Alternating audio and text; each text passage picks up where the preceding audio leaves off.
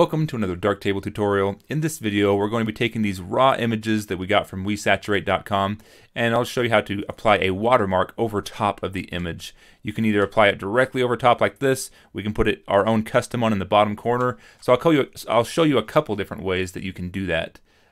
We do that in the darkroom. It's actually a module. So let's apply one to this image right here. We go to darkroom and we see I already have it brought in here, but if you don't have yours, it's not here in your favorites by default. You need to go to more modules in the bottom right hand corner and then just search for watermark. These are in alphabetical order, so it'll be down here at the bottom in the W's, and click watermark, and then that will appear and we can click on it up here as an option. So there's this drop down. It's enabled right now. If we click enable, it will show across here this marker is Darktable. We can change it to this hasball, which is a black square. We can change it to this promo, which shows information about Darktable and about the camera and lens. This first one, Darktable, also showed information about the camera and lens, and the metadata from the actual image has the Darktable logo there. And then this last one is this simple text, so we can put in our own text and change the color and position of it. So this is probably the one we're going to want to do right now. You can play with the other ones, but they're not incredibly customizable. This simple text is the only one that's built in that's customizable. And then we can also add our own, so a 5th and a 6th and a 7th. We can add our own custom ones in SVG format, and I'll show you how to do that in just a second here. But to change this text, we just click in text and we can type in whatever we want, TJ Photos, and so we can have that there. And then we can change the color of it.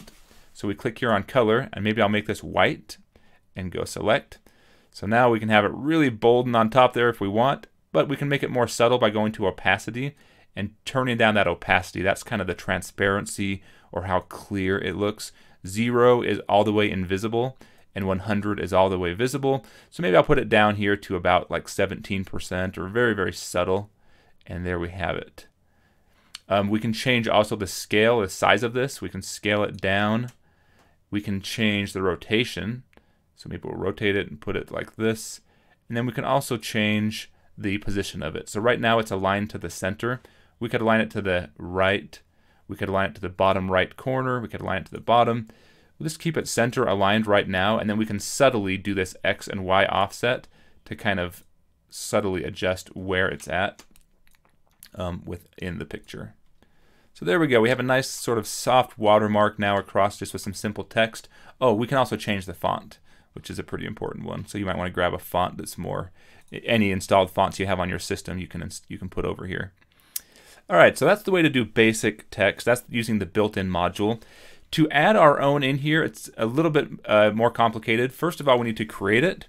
So if you already have a watermark, then we can just use yours. You just need to put it in SVG format. And if we hover over, just hover our mouse over here, let me zoom in, it'll tell us where to put these.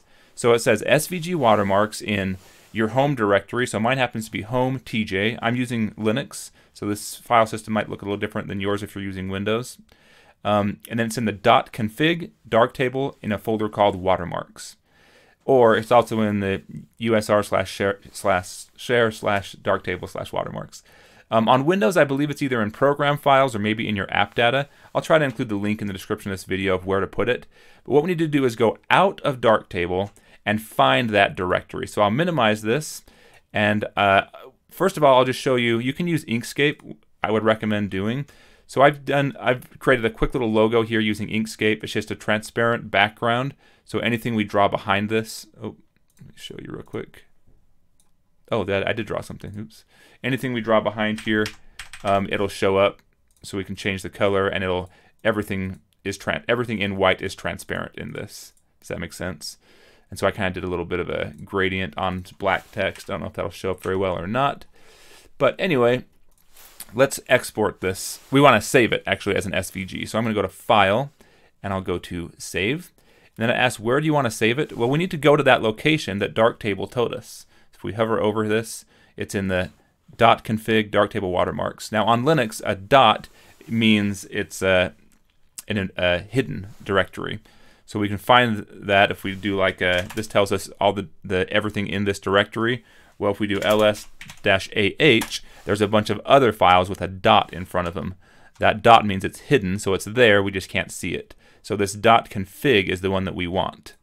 We can also see those files by just right-clicking in here and going to Show Hidden Files.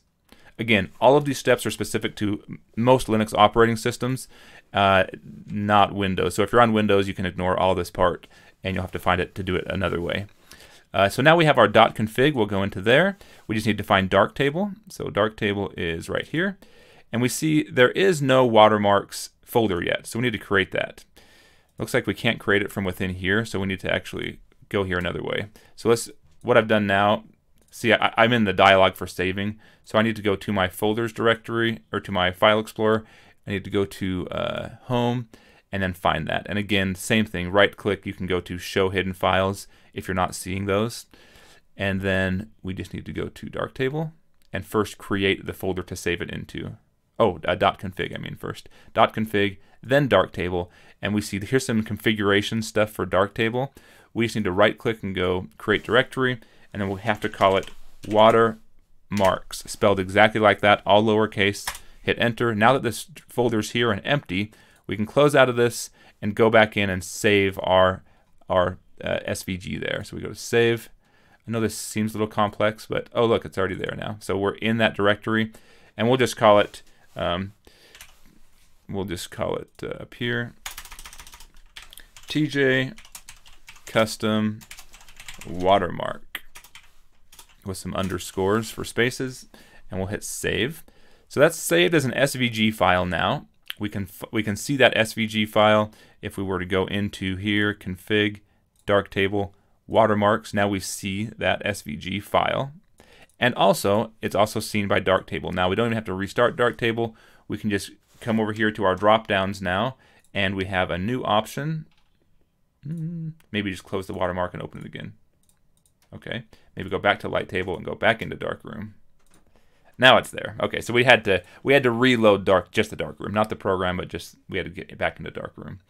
And we show the drop down, and we can see now we have another option, TJ custom watermark, that wasn't there before. We click on that, and that places the TJ custom watermark with all the settings that was there before. Maybe we just go to reset all the settings and do that drop down. Here we go. So now we see this watermark is placed over here. Doesn't look great on this photo. We can align it maybe to the bottom left-hand corner and adjust that offset a little bit so that it goes right to there and down to there. Adjust the scale a little bit. So we'll put it there, and then we might want to adjust the opacity. And I just kind of made this little watermark up quick, so it doesn't, that black text, I'd probably make that text white or something. But yeah, that's how you do your own custom watermark. And now that I've aligned it to the bottom left and done this opacity like this, let me turn it up a little bit. If we want to apply it to every image in here, what we can do is just click on it in the light table area, kind of how we've kind of done this in the past, just not with a watermark. And we go to history stack and click copy. But then under the things to copy, if we uncheck all the changes except for watermark and hit OK, now it's just copied that watermark with the opacity and the location that we put it. Now we can click on a couple of these other ones, and we can hold Control while we select all 4 of them, and then we can go paste. And then we can just paste that watermark on all 4 of these. And now we see it, yeah, it did it. We can't see because it's off the screen, but we can see here. These ones are taller, but they are going to be on there. If we double click, we can probably see that. Yeah, it's down there, so we need to come in and adjust it just because of the size of these. But we can see that watermark. So that is adding custom watermarks to images in Darktable.